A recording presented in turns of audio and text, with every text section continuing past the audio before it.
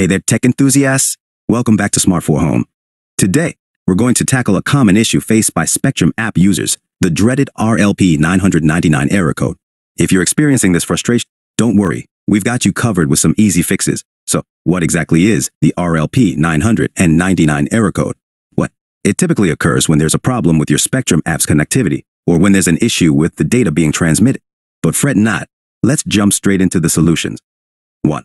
First up, let's try the basics. Sometimes, a simple restart can work wonders. Close the Spectrum app completely and restart your device.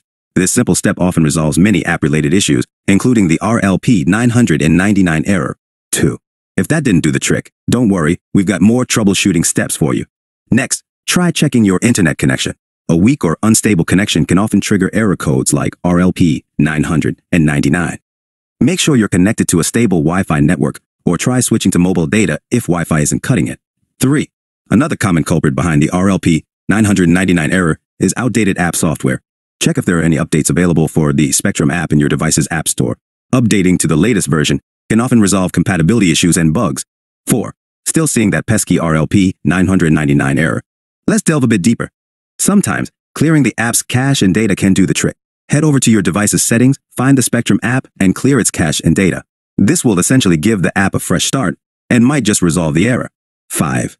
If you're still encountering the error after trying all these steps, it might be time to reach out to Spectrum's customer support. They have the tools and expertise to help you troubleshoot the issue further and get you back to streaming your favorite content without any hiccups. Conclusion. And there you have it, folks. Some simple yet effective solutions to fix the Spectrum app Rlp-999 error code. Remember, patience is key when troubleshooting tech issues, and don't hesitate to seek help if you need it. If you found this video helpful, give it a thumbs up and consider subscribing for more tech tips and tutorials. Thanks for watching, and until next time, happy streaming.